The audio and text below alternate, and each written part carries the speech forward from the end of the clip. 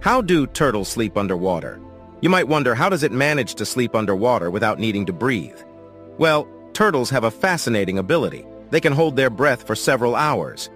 To understand this, let's take a closer look at their clever adaptation. Turtles have nostrils conveniently placed on top of their head, acting as a gateway for air.